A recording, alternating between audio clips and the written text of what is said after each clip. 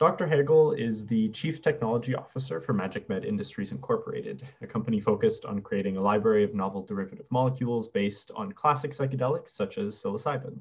After receiving her PhD in opiate biosynthesis from the University of Calgary in 2010, Dr. Hagel continued postdoctoral work in the area of natural products metabolism with a focus on benzophenanthrene, I hope I pronounced that right, and opiate alkaloids, amphetamine analogs, and cannabinoids. Following 4 years of postdoctoral work, she co-founded 3 biotechnology companies, including Epimeron Incorporated, now Willow Biosciences, and MagicMed Industries. Dr. Hagel has co-authored over 40 peer-reviewed research articles and is co-inventor of 18 patents or patent applications. This presentation is sponsored by the Alberta Mycological Society for its members, and with the gracious support of Nature Alberta, we have been able to open up attendance of this talk to members of the public. So with that, I hope you all give a very warm virtual welcome to Dr. Jill Hagel, and I'll pass it off to you, Dr. Hagel. Thanks. Thank you, Jacob. And I'm very happy to be here to be able to speak with this society. And you guys are doing great work, and it's an honor to be here. As Jacob said, I'm Chief Technology Officer at MagicMed Industries. And this company operates in part out of the University of Calgary as a spin-off, in part out of Professor Ficini, Peter Ficini's laboratory. Professor Ficini is also the CSO of MagicMed. And my talk today will focus on the magic of mushrooms, and I'll bring us through a little bit of the history of humanity's use of mushrooms, and then discuss where we can go from here in making the most of this medicine through derivatization.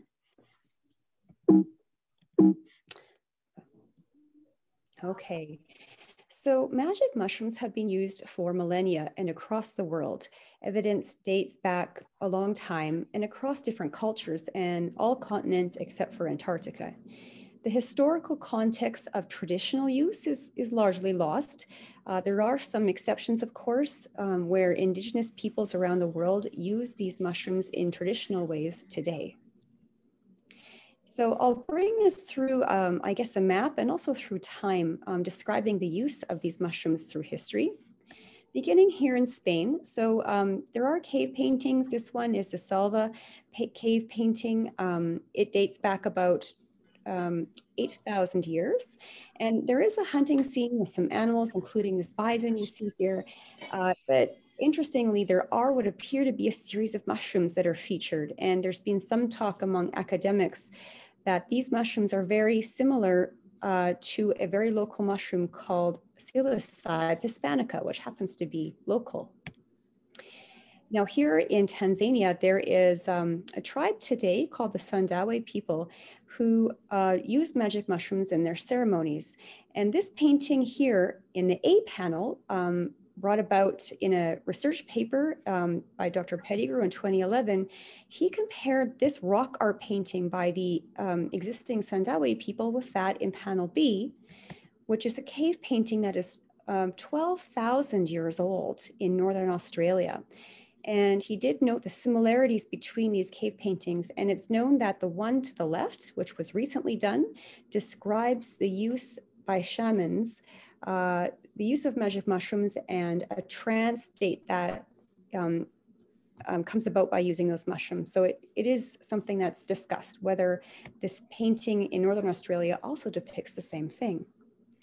Here, back in Europe, in Italy, in Aquila specifically, there's a mosaic from the pre-Renaissance showing a bunch of mushrooms being tossed into a pot, and some have wondered, because of the anatomical similarity with a local Amanita muscaria mushroom, these could be depictions of magic mushrooms as well. And I'd like to also highlight Mesoamerica, both ancient cultures like those of the Maya and the Aztec, and more modern cultures, indigenous peoples, use and have used magic mushrooms for a long time. This rock art here is a carving from the Mayan people showing a mushroom sprouting out of what is thought to be a shaman. So what makes mushrooms magic in the first place? Well, arguably it's the compounds that they contain that induce hallucinogenic or trance states. I'll feature first the compound psilocybin and related indole alkaloids. So the compound in the center here, if you can see my cursor, shows psilocybin molecule, which is a tryptamine type molecule with a very interesting phosphate group on there, which is not very common among these kinds of molecules. Psilocybin is contained in a number of different mushrooms, but especially psilocybe genus members. And this map here shows a number of different spots around the world where psilocybe genus members are known to occur. So each circle is a location where a psilocybe species is known to be. You can see there's a large concentration in Central America, along the coastal regions of the Americas and Australia, Europe, and Japan. And it's notable that although psilocybe species often contain psilocybin upward of 2% per dry weight, some psilocybe species don't contain any psilocybin at all, as I'm illustrating in this chart below that map.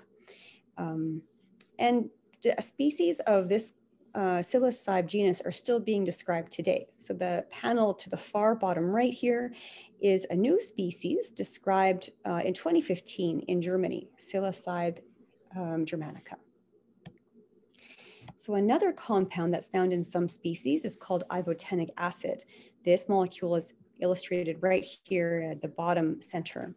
And it's found especially in this cute little mushroom here, Amanita muscaria, which is just Smurf-like and adorable, but don't be fooled because it's toxic, quite toxic in fact, although that doesn't really prevent many people from eating it. And if you survive the experience of eating these mushrooms, you will go through a number of different, physiological changes, including visual and auditory aesthesia, space and time distortion, tiredness, sleep, and finally vivid dreams. And it's been thought that perhaps this kind of mushroom, the ingestion of this mushroom, has inspired art and literature throughout the ages, especially in Central and Northern Europe. For example, the Victorian writer Lewis Carroll, the author of Alice in Wonderland, it's being brought up that perhaps he was influenced by this mushroom when he wrote the book. Alice, as you know, eats a mushroom described very similar to Amanita and goes through a series of space and time distortions. And of course, we see mosaics and art highlighting mushrooms that look like Amanita. And I want to point out to the bottom right corner, the famous Norse berserkers. They were a very fierce warrior known in Norse mythology. It was thought that perhaps a preparation of Amanita, which is local, was used to instill in them a very brave and hallucinogenic state before war. Although now it's thought perhaps there is contribution from the deadly nightshade instead, which contains hyoscyamin. So I'd like to also talk about ergot alkaloids. Now these ones are more, shall we say, a double-edged sword. There's horrific things that can come about from this alkaloid type, but also interesting and good things too. So throughout history, there has been incidences of ergotism, which means that people have eaten rye or other grains that have been infected with this, primarily this genus, but other genus too of fungus, claviceps. So here we have a picture of infected rye. If you eat grain infected by this kind of fungus, you may end up with ergotism, which has a variety of symptoms, but you can expect that perhaps you'll get gangrene and lose limbs. Is quite horrific. And here we have paintings from the Renaissance era. This one up here is called The Beggars, which shows people who have survived ergotism, but have lost limbs. This one down here is a man in the throes of ergotism. It's a detail from the painting St. Anthony's Fire. And I would like to note, though, that not all of these fungi are parasitic to the plant. Some actually live as symbionts. So in the morning glory plant, some species anyways, the seeds contain often a fungus that lives symbiotically and is transferred from generation to generation vertically in the seeds. And these fungi produce a specific kind of ergot alkaloid, among which is called lysergic acid. And lysergic acid, by the way, is a very popular precursor to the chemical transformation to LSD, which happens to be one of our first successful derivatives. Although it does not induce ergotism, it's being fast-tracked by the FDA in clinical trials for the treatment of depression. Now, I would like to point out too that there's many traditional uses for morning glory seeds, particularly in Central America. So not all ergot alkaloids are bad. I'd like to point out some plant-based psychedelics while we're on the topic. The peyote cactus, as many of you know, accumulates this compound called mescaline. I'd also like to point out dimethyltryptamine, which, if you could follow my cursor, is this molecule here, which is shown atop a preparation of ayahuasca. DMT is very similar in structure to psilocybin, but unlike psilocybin, the effects are very short-lived if taken alone. So DMT activates, among other receptors, a 5-HT2A receptor, which is thought to induce hallucinations. But because DMT is broken down quickly by the human enzyme monoamine oxidase, the effects only last 1 hour or maybe 2. But in ayahuasca preparations, often you have more than one plant, and the second plant often will contain these alkaloids called harmala alkaloids, so harmine, harmaline, and so forth. And these compounds actually block the MAO activity, allowing the DMT effects to last longer. Here in the bottom left-hand corner, I'm showing 3 different preparations of ayahuasca and the amount, respectively, of DMT and harmala alkaloids. You can see, depending on what preparation is used in a ceremony, you get different kinds of compounds there in different amounts. Ibogaine, which is to the top left here, is a compound that induces hallucinations, but also is known to have possible benefits for addiction treatments. Unfortunately, it's cardiotoxic to some extent, although derivatives have been made recently. There's a Nature paper out in the end of last year where they derivatized ibogaine, which comes from the iboga tree, and reduced the amount of hallucination almost to 0, and but it still had therapeutic effects. Salvia divinorum plant makes this compound here, salvinorin A, which actually activates a very different receptor type, and the hallucinations are, from what I understand, not very positive. Now, I'd like to indicate here that both ibogaine and salvinorin A have undergone extensive derivatization. And here, this molecule, salvinorin A, which is the same as the one on the bottom left, is just showing here that the R group that is adjusted right here in the molecule can be one of many different things. This is from a publication recently in 2020.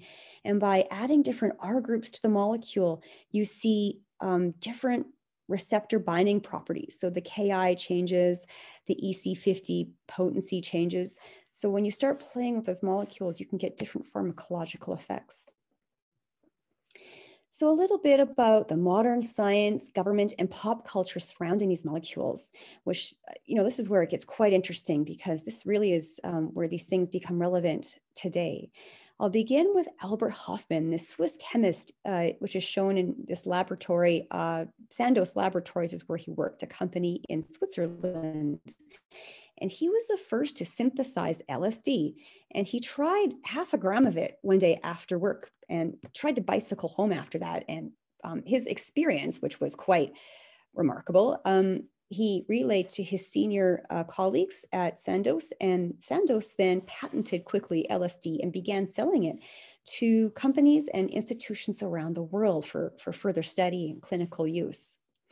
Some of this clinical use was good and some was bad, or at least it wasn't done in a scientific way.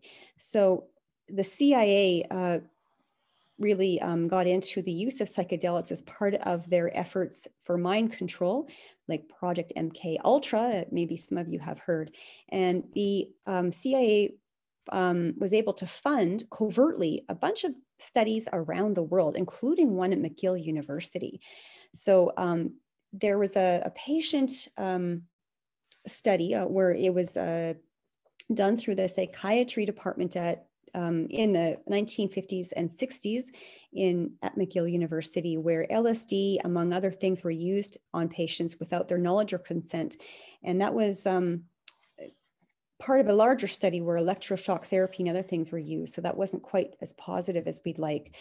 And in a more benign way, in Saskatchewan, mescaline and then psilocybin and finally LSD were tested among alcohol addicts throughout the prairies, and with some degree of success, but that program was shut down later. Now, popularization of these compounds really became a big deal. Gordon Wasson was one of the big proponents of, or at least popularizing, he was responsible for part of the popularization of psychedelics within the United States. He traveled to Central America and was able to hook up with a very famous shaman, Maria Sabina, where she took him through a ceremony involving magic mushrooms. And he wrote about his experience in Life magazine, which helped popularize the use of these psychedelics. Now, we all know that in the 1960s, psychedelics really came to the forefront. And part of this was due to people like Timothy Leary and his colleagues. Timothy Leary and Richard Alpert began as assistant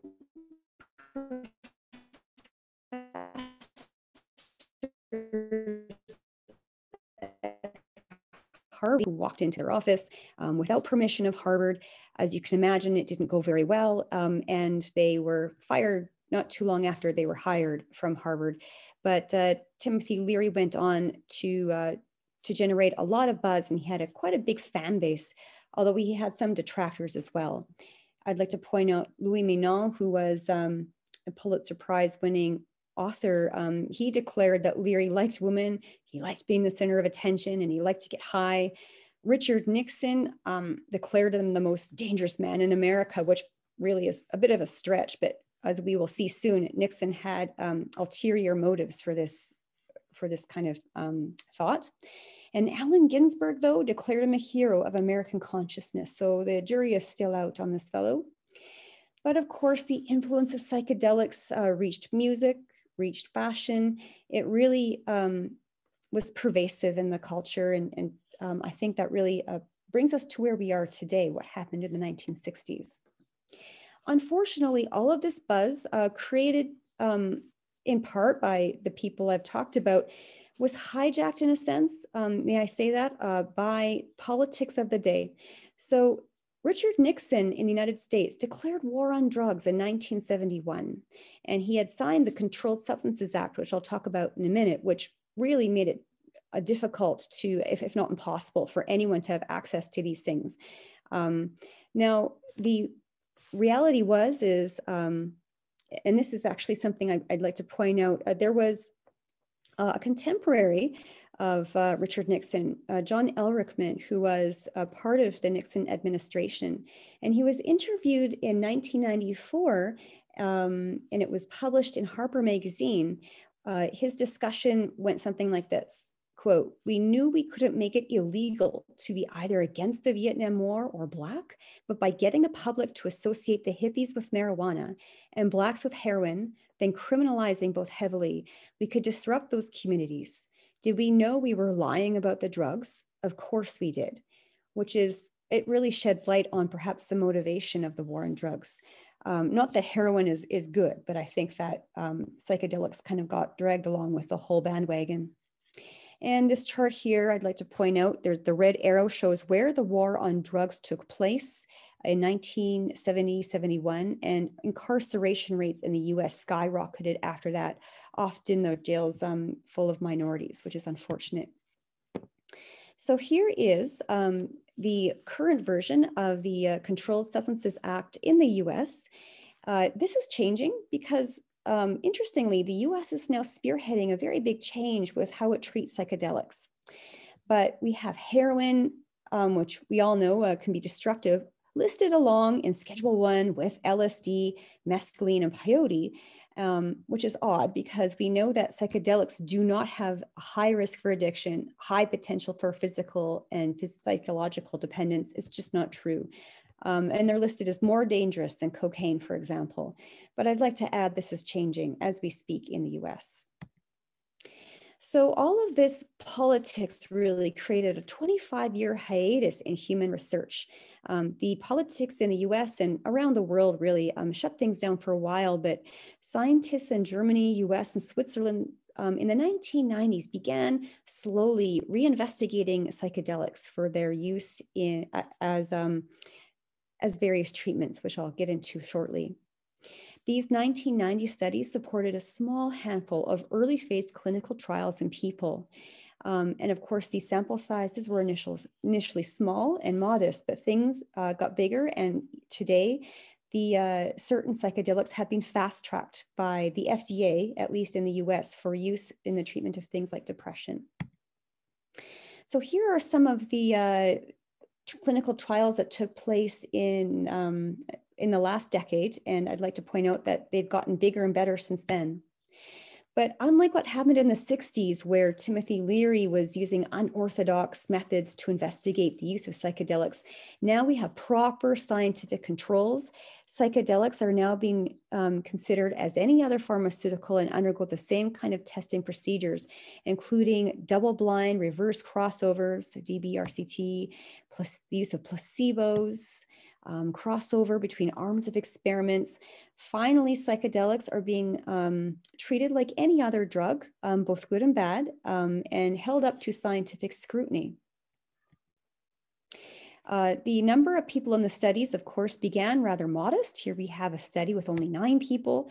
Here we have one with 20, then 51. And the studies, of course, select very carefully their population for this kind of trial. So the numbers still aren't as big as they might be for vaccines, but we are getting into the realm of large studies that are published in Lancet Psychiatry and other very high-end journals. So finally, I think we're reaching a point where we at least can bring these things to the edge of scientific research and investigate them properly. Here I have a number of different papers or headings for papers where it's discussed whether these things are useful for things like major depressive disorders, substance use disorders, and so on. There is research and data that show indeed various psychedelics are useful. At least they look to be useful. They show promise for the treatment of these ailments. And here's some more here. Headaches even, and eating disorders. These ailments are all being, the psychedelics are being investigated for the treatments of all these ailments. Interestingly, this paper just came out like a couple weeks ago in the New England Journal of Medicine. We are comparing psychedelics head to head now with existing treatments. This one, psilocybin versus escitalopram, excuse me. And according to this study, psilocybin fares at least as well, if not better, because there's reduced side effects. So it is an exciting time for these to be soon treatments. Now, of course, like any drug, there is room for improvement. There is nothing that's perfect. In many cases, there are reports of fear, anxiety, and paranoia among people who take these drugs. Psychological symptoms can last longer than a week. And of course, there's always a small population that will respond atypically. So caution and care must always be exercised. And more study is needed, frankly. Because of the 25-year hiatus, we do not understand the pharmacology very well of how these drugs really work. Unlike other drugs that have been investigated thoroughly, these ones require a lot more, we're still playing catch up, if you will. And the pharmacology is very complex. I'll talk about here how psilocin, which is the immediate down product of psilocybin, psilocin acts at a number of different receptors. The one that's always talked about is a 5-HT2A receptor, because that's the one that we think induces hallucinations. And by the way, a lower Ki means the drug tightly binds that receptor. A higher number means it binds less well or more loosely to that receptor. There are a number of 5-HT receptors, and psilocin binds them with higher or lower affinities. Some receptors respond really well, or at least they tightly bind to psilocin, and others not as much. And histamine receptor, you have one or a couple of the adrenergic receptors that respond in a loose way, and one of the dopamine receptors, there's a bit of loose binding. This is just the edge of what we're trying to figure out, because these things just have not been investigated properly. So really, it's not that these drugs, or at least psilocin, bind one receptor and you get one response. It's more of a combination of receptor responses that I can liken to playing a chord on a piano, where you have one note or a couple notes being pressed hard for a long time. Some notes within the chord are pressed lightly for a longer time. And basically it's the chord that's the effect, not one or two notes. And so it is complicated. We're just beginning to learn about how these things work. Now, I often get this question within my business and at the university, Jill, if we already have psilocybin and mescaline and so forth, why are you making derivatives? Which I think is a very good question. So I'd like to point out that any natural product that has shown promise in the treatment of various disorders has gone through a series of generations in the scientific community to create new drugs, better drugs, alternative drugs. And I have a few examples here.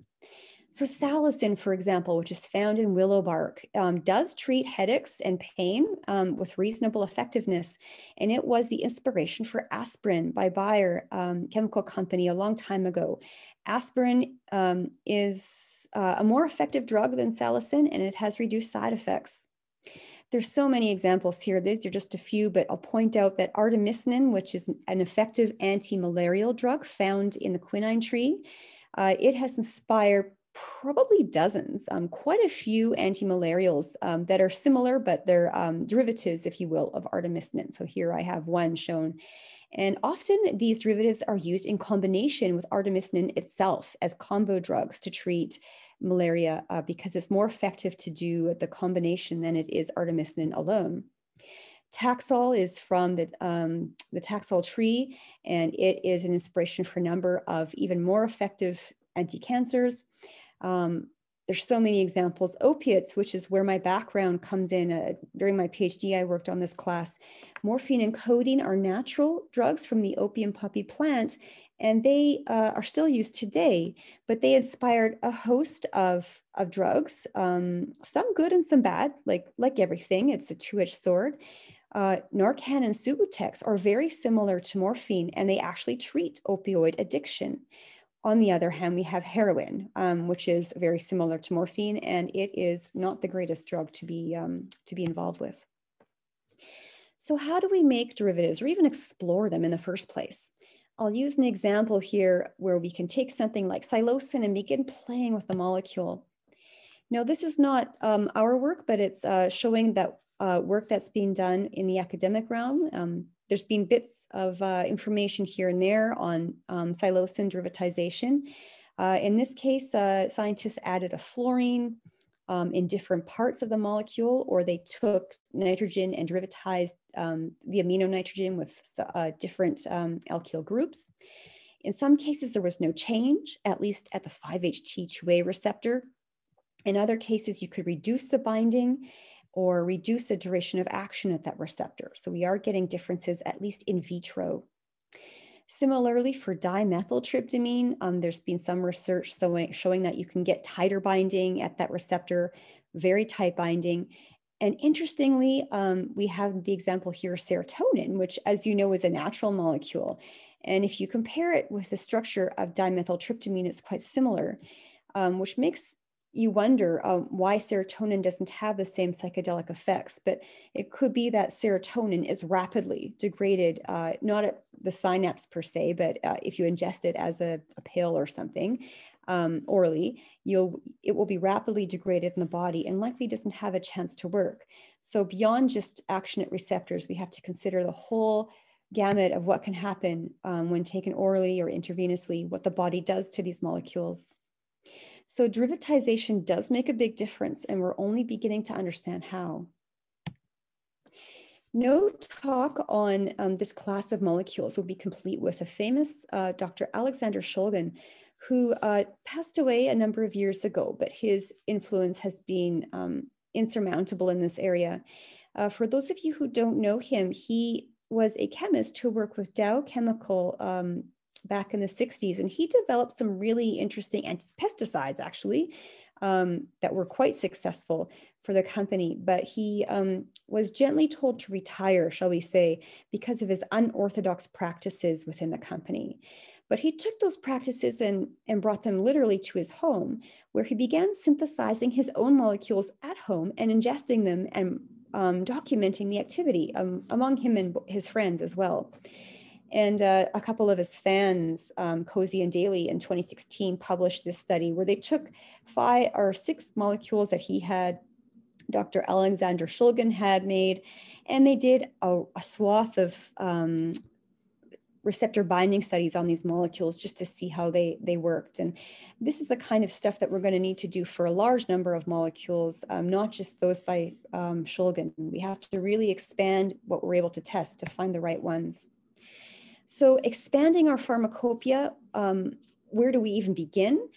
For those of you unfamiliar with the drug development process, you can imagine it starts in vitro, where you take these drugs, you do a lot of receptor binding studies on cell cultures, on membranes that contain the receptors, and you do a lot of toxicology and safety studies before you even get to animal models. Unfortunately, I suppose, for mice and rats, I'm a big rat fan, actually.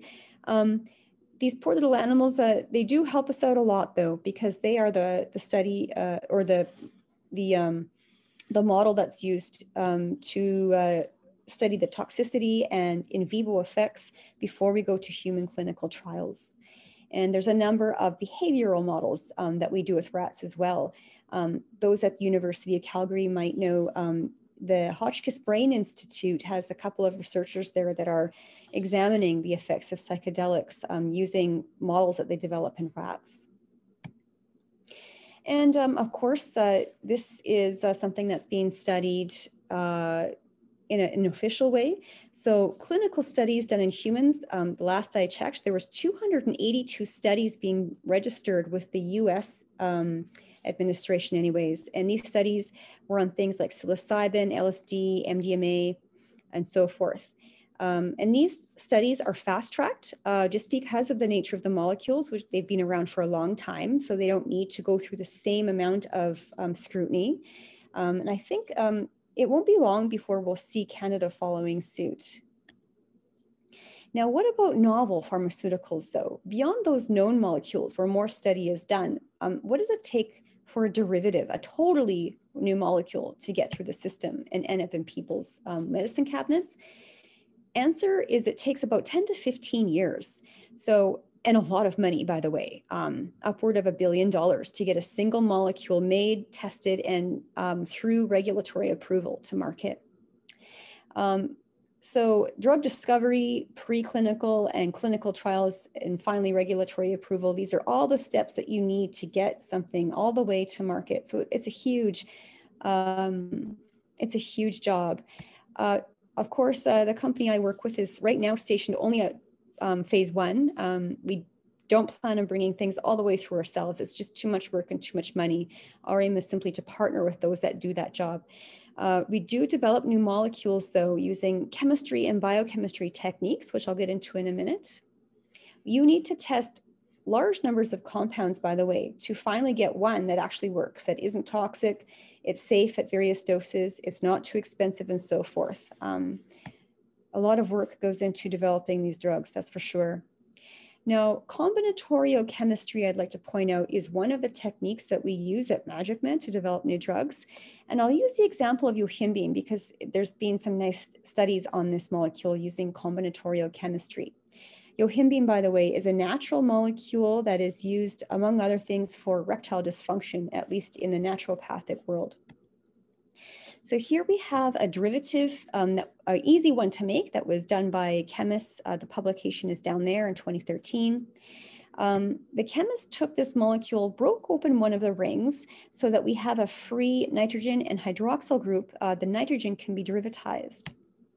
They added not just one R group, but they took this molecule and added a wide number of R groups through combinatorial chemistry to generate 36 different molecules based solely on 2 reaction types, which really is a quick way, if you will, to make new chemicals.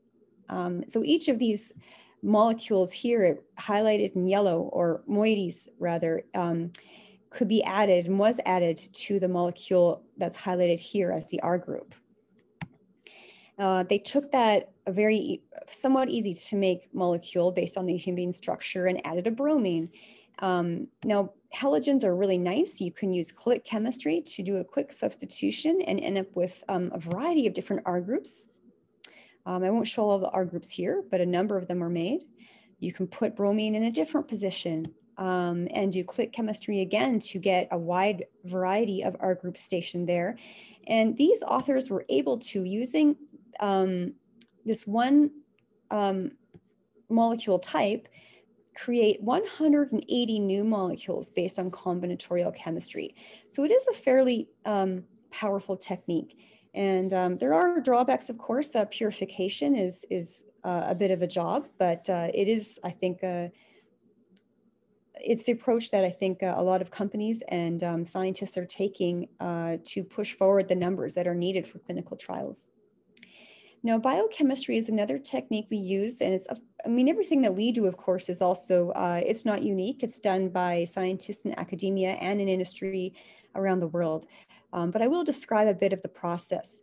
So through what some people call synthetic biology, which is it's really just a genetic engineering of microorganisms, you can relocate a whole pathway found in mushroom, for example, or plants to a microorganism by engineering it.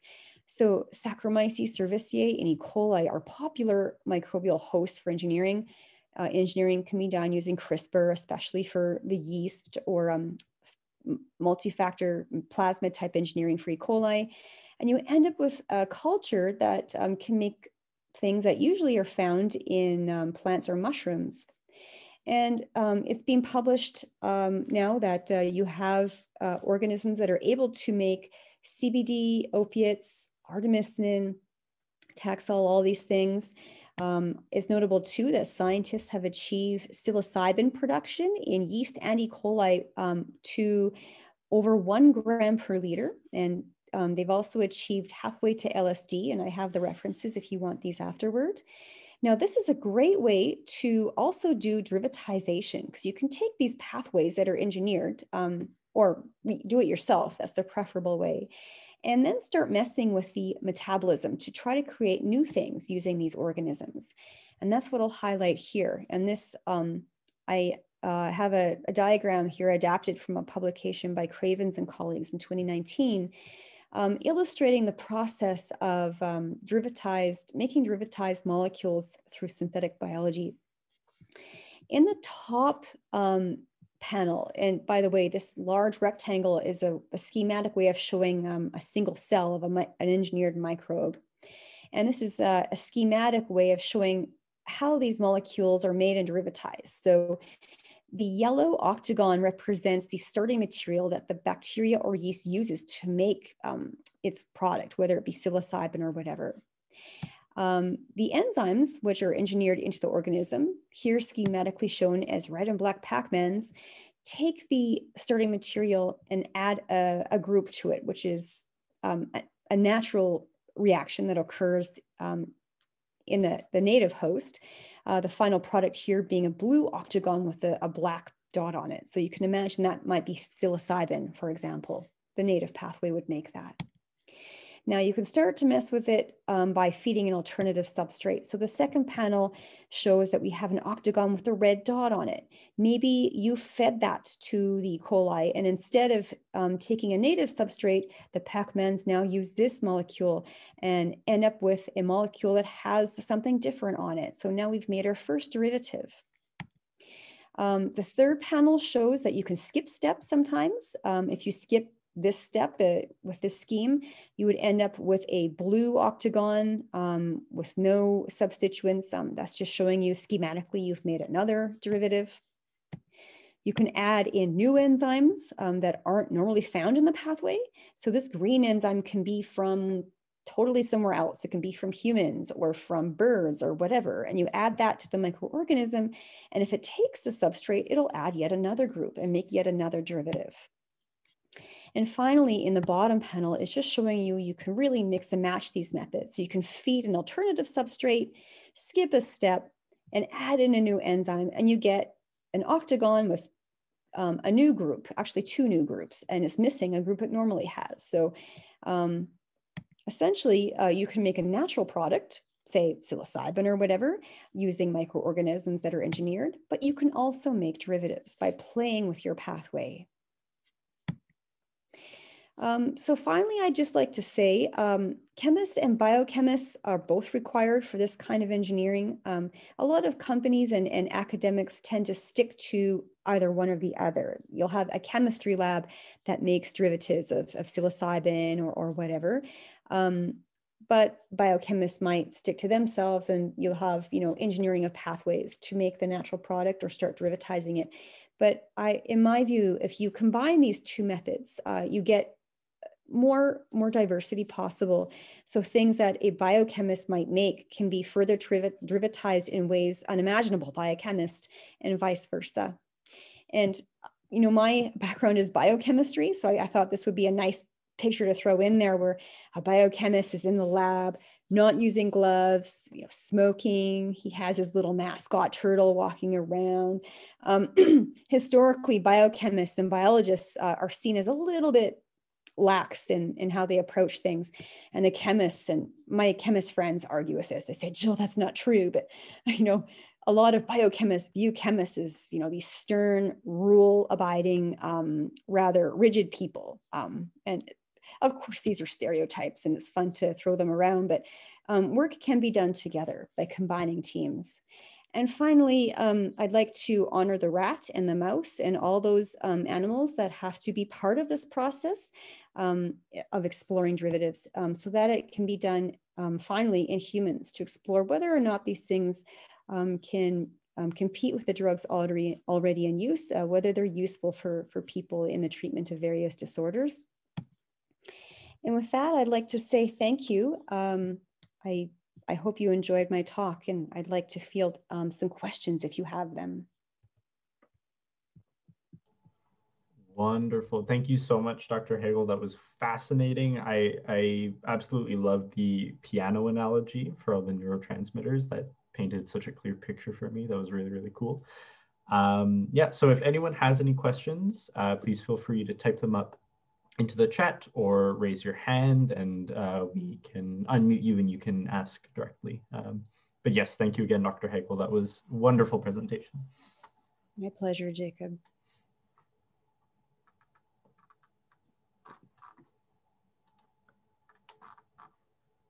It seems Martin has his hand raised, so feel free to unmute, Martin.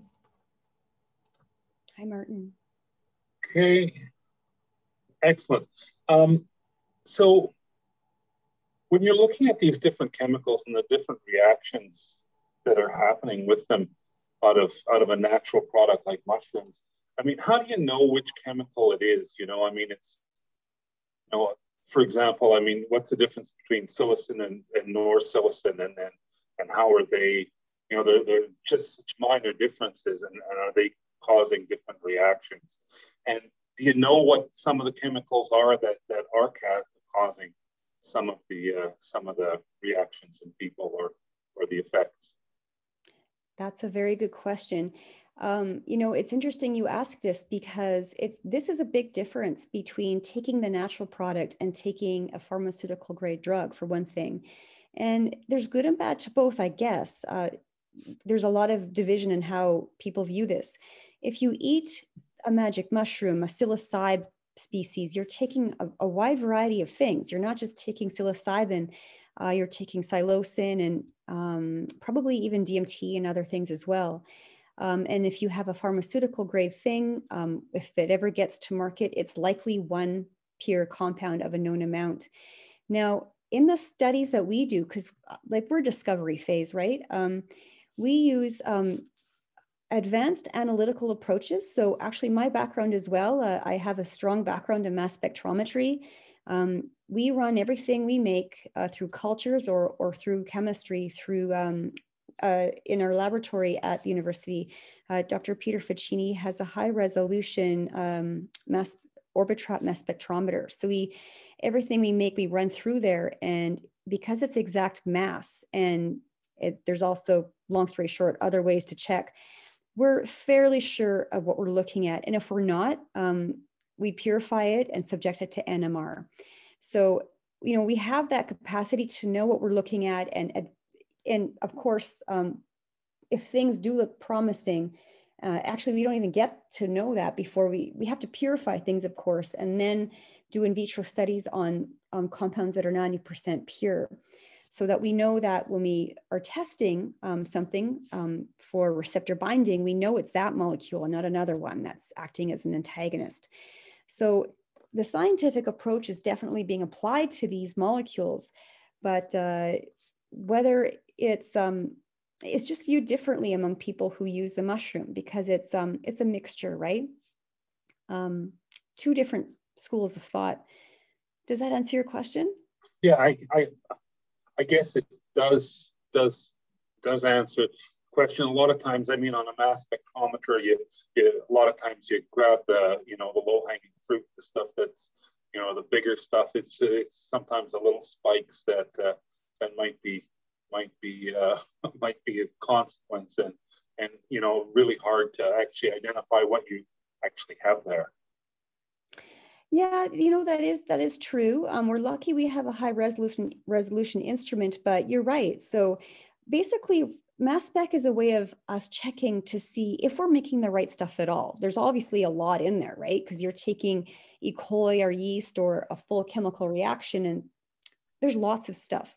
We just really use mass spec as a first check to see how much we're making.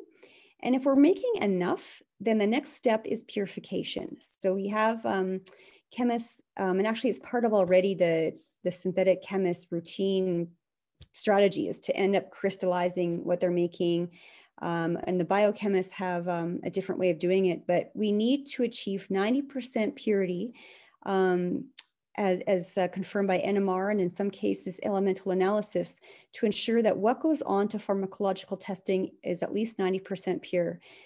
Because, and I'm not a pharmacologist, but from what I've heard, and our pharmacology scientists tell us this, you can have similar molecules that one will bind and as an agonist and one will be an antagonist. So you don't know what you're looking at unless you isolate these things first, and you can't study them together. You have to study them in isolation. One more quick question, and then I'll get on to other questions. So are you guys growing your own mushrooms? And I guess the real half of the question is do you find that the compounds come out different with different substrates and different I guess growing methods and collection methods, stuff like that? With that, I'll mute myself. Your questions are really interesting, Martin. So, unfortunately, we aren't working with, well, I don't know if it's unfortunate or fortunate. It's just not what we do. We don't work with the mushroom itself. So there is in the literature published pathways for these mushrooms. It was done recently, actually, for psilocybe cubensis, where they know the enzymes that are used to make psilocybin from tryptophan precursor. So because these enzymes and their gene sequences are known, we take the gene sequences, we have them synthesized, and we engineer the organism with synthetic genes, actually, but they're genes that are based identical to the sequences that are known to occur in mushroom. That being said, Peter Ficini's academic program does explore at a more basic level mushrooms, more especially plants actually, like cacti that make mescaline, for example. You need both. You need scientists that explore how these things make the final products, because in some cases we don't know. Mescaline biosynthesis, for example, nobody knows how the cacti make these things. Like the enzymes aren't known, so we can't even begin to engineer it in an organism. So we do, I guess, both, but the company side is more engineering with gene sequences. We don't work with the mushroom directly, but I think it has to be a paired effort by both academics and companies to come to a final pipeline that works. Thank you. Thank you, Martin. Awesome. Thank you so much. Next, we have Emily Lee, if you want to unmute. Hi, I was just wondering, so I'm an undergrad right now at the U of A doing pharmacology. How can I get more involved with this type of research? Oh, that's a good question. I find pharmacology so cool. Now, as an undergrad, I think the first thing I would do once you take required courses, I guess as much pharmacology as you can get your hands on. And by the way, if you can take more science courses that can fill in some basic material for you, it's always useful later if you go to grad studies. And that brings me to my next point. I would search for a supervisor at a university that does research on these kind of things. There's some here in Calgary at Hotchkiss Brain Institute, but they also have a very strong pharmacology unit at the U of A. And of course, beyond. The world is a big place once COVID is done anyways, and you can really find, if your supervisor or potential supervisor has an opening for students, I would go that route first in order to equip yourself to either end up studying these in an academic context or to go to industry. I'll be honest, it's a little hard with just a bachelor's degree to get into the area to do research. Not that it doesn't happen. But generally, at least from a company perspective, we look for people with master's degrees or PhDs. But that being said, anything's possible. But I would try to get some graduate studies under your belt with a lab that does this. All right. Do you think there are like opportunities for like shadowing people? Do you think like that sort of stuff is possible? It depends on the lab. Coming from the academic community, I'd say yes. I think there's actually, my undergrad was 20 years ago, but, and I think it's still true that you can take final year courses where you do a project, for example. You would probably have to go to a professor at your university and say, I'd like to do a project with you.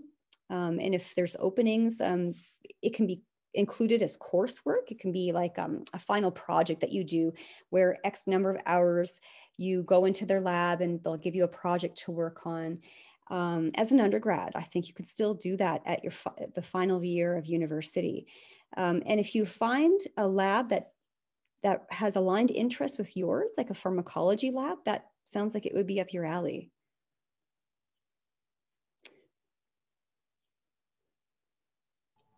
Awesome. Thank you again. Wendy Adamek, if you want to unmute and ask your question. Hi, thanks so much. I had no idea this was happening at U of C, where I also work. My question has to do more with social and therapeutic context. And it comes from the background with a close friend of mine who's doing the 2-year certificate at the California Institute of Integral Studies for therapists to administer LSD and DMT in treating addiction and depression.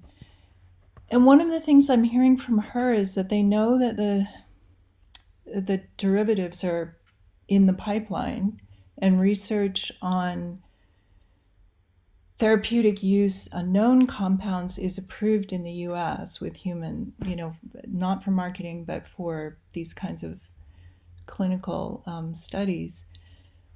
The thing that they're concerned about, that I'm hearing from her, is that, as you mentioned, there are very subtle variations in the way people react. And so the implementation cliff, where things go from being tested in the lab with awareness of all these subtle differences, when it goes to marketing or implementation in programs, some of that nuance might be lost, harm might result, and then the program would get a bad name. So how would you address, I know you're still at the early stage and you're far from testing on human subjects, but is there a thought about, given what you said about the piano chord effect, what do you think about this marketing, when it gets to this stage of marketing, how to prevent some oversimplification and misuse? Does that make any sense? Oh yeah, it does. And it is something that I mean, I am learning a bit about how the clinical development works, and I think that's why it's a 10 to 15-year process to get from the development of the drug all the way to phase 3 clinical trials. Psilocybin, LSD, these things were able to be fast-tracked to the stage you're describing because their uniqueness in that there was more known about them out the gate, even though we still don't know much about them. But derivatives, I agree. You have to start all over with derivatives at square one with a lot of toxicology studies, a lot of safety studies. And this is not something that any company or academic can just make up. I am surprised when, because this is a realm that we have to learn about to partner with the entities that will take this forward. There is a very strict policy with the FDA, Health Canada, and the European counterparts, where you have to go through very specific toxicology studies, safety studies, which are different from toxicology. It's more about dose. And efficacy is almost a side note, honestly. It's something that you study and understand, so the drug is useful. But the regulatory agencies are very concerned about toxicology and safety, to the point where that's why it costs upward of $1 billion. And that's not a number I just made up. This is a number that's very standard. It's understood across the community. $1 billion is required at 10 to 15 years to bring a drug from discovery to marketing.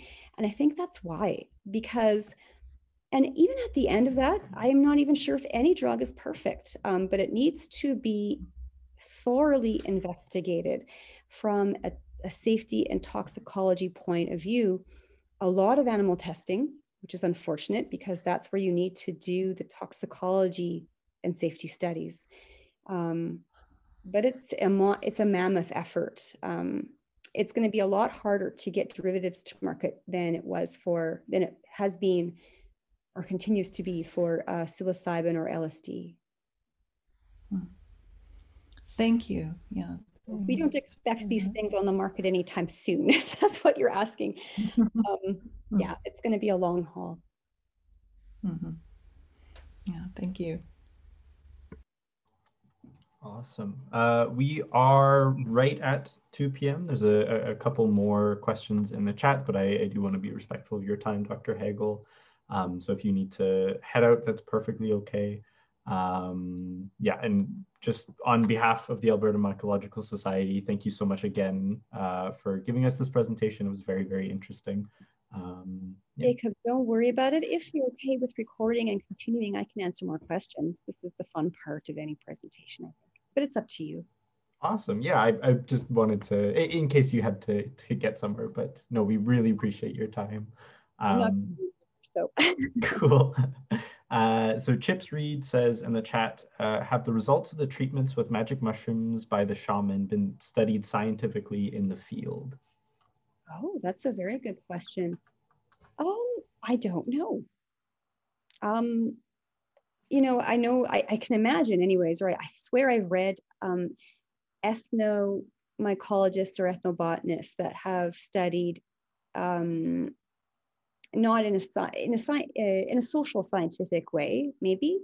I'm unaware of other kinds of scientific studies where you might measure the pharmacology or whatever of these things.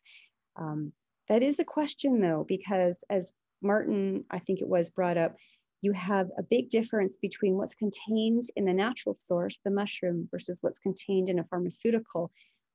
The mushroom will have a lot of different molecules, a big mixture. So what are the effects of the mixture versus, you know, what you might take as a pill? I think you'll see differences, but maybe someone needs to study that, right? If you're allowed, it might be, you would have to approach that with respect, given the nature of the people going through the ceremony. But I'd be interested. Yeah, that's a very excellent question. Cool. And then the final question that we have is from Deborah Golding, who asks, how do you know which substrates are helpful and which are harmful? Well, you know, I think that was also brought up in a different way by Wendy. You really, you don't know until you do the tests. So there's a long pipeline in place where you need to go through a certain process. For derivatives, it's going to be a long time, 10 to 15 years. And if by substrate you mean like a final product, that would be purifying the final product. You can't really do this on a mixture because then you're not sure what is causing the effect. But on a 90% pure substance, whatever you're looking at, you need to first test it on cell lines or membrane preparations. And actually for toxicology, there's a lot of kits out there, standard studies, cell growth, retardation studies. And then once you do a swath of toxicology and safety studies in vitro, you need to move on to animals and do dose-dependent studies in animals. And a lot of this is done by what are called CROs. So it's not just you in the lab doing whatever you want to rats. It's actually a very standard procedure done by companies usually that specialize in those kind of studies for drug companies. And once it passes a large number of tests, both in vitro and in vivo, it will move on to human studies in clinic. But by then it's usually established what the side effects might be, because nothing is free of side effects, but it's relatively safe, or they wouldn't allow it to go to that stage. I hope I answered your question. Awesome. One more from the chat from Devin Garden. Is there a concern with regards to cost of development, marketing, etc., when personal production is extremely cheap and easy? That's a very good question. So I do get this in a very different context when I'm talking to crowds that are concerned with intellectual property. So yes, it is easy to make some of these things in people's basements. Alexander Shulgin showed that was true. Now, does that make it broadly available to most people? No, most people probably aren't like you and don't have that chemical know-how. And also there's other things like societal considerations, like if you're, you know, in the US and you want to be prescribed something to treat your depression, you might be concerned with recuperating some of that cost through insurance. Because some of these things might cost a little bit, right?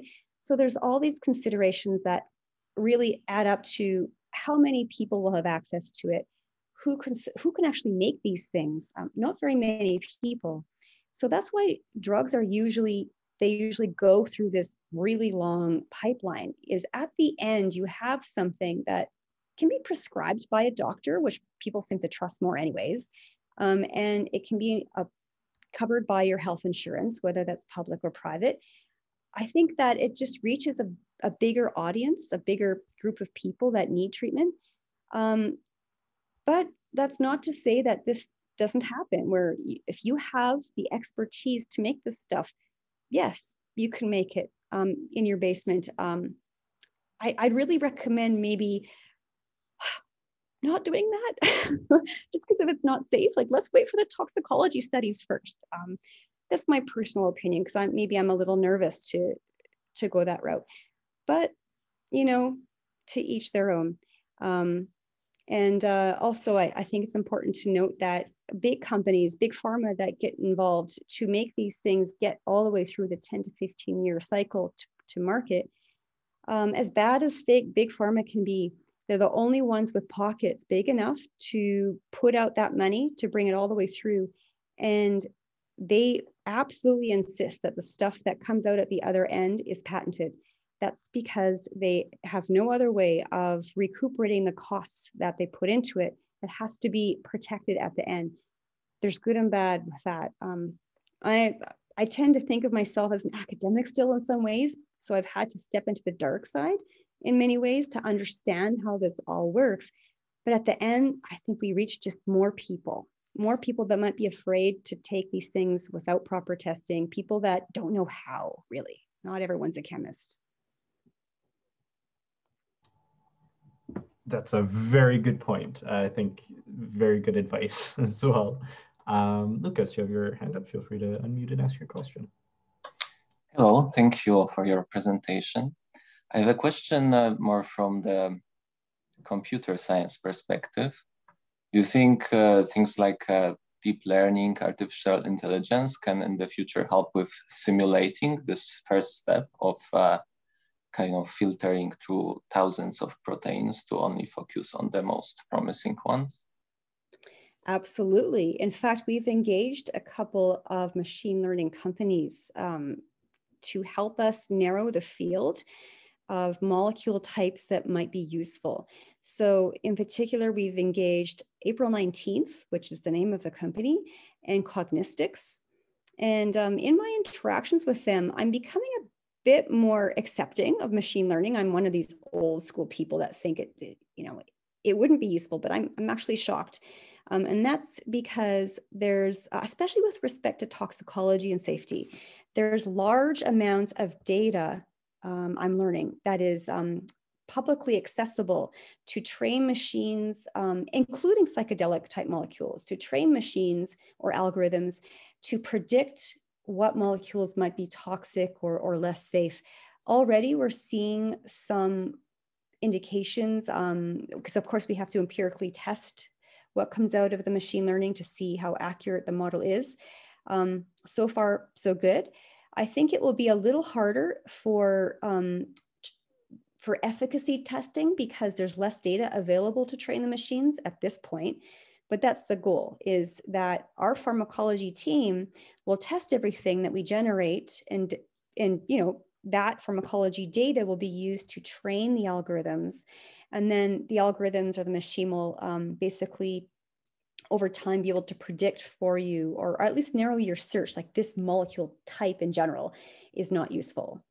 Forget making those, or this one is. And I really am looking forward to that, because sometimes you're just in the lab, you're making whatever. You have no idea what the molecule type it is that should be targeted. You're just adding groups here or, removing groups there. You're a little bit lost. So I'm looking forward to a bit of guidance from these machine learning companies to narrow down the search a little bit for us.